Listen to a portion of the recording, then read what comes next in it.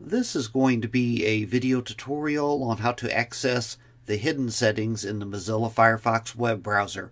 I will be using a desktop PC for this. Let me jump over to my browser here. I have the Firefox web browser opened up now. To access Firefox's hidden settings, it's very easy to do. First thing you want to do is go up to the top up here, up to your little address bar. You want to put your mouse cursor in there and type about:config. Then hit enter. A warning screen will pop up telling you to proceed with caution. You want to click on the little blue button that says accept risk and continue.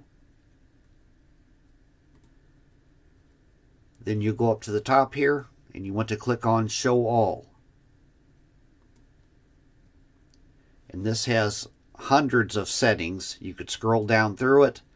At the very top up here, there's a search bar. You could search for particular things. Off to the right, there's a little checkbox where you could show only modified preferences. The way that you would change something, say that this top one here, it says it's set to false. False means it's disabled. If it said true, that would mean it's enabled. To change this, I would go off to the far right, and there's a little toggle button there. I'm going to click on the toggle. Now this setting says true, it's been enabled. And to change it back, you could either click on the toggle again, or you could click on this reset button here. I'm going to click on the reset button. Now it has went back to false. That is how to access the hidden settings in Firefox.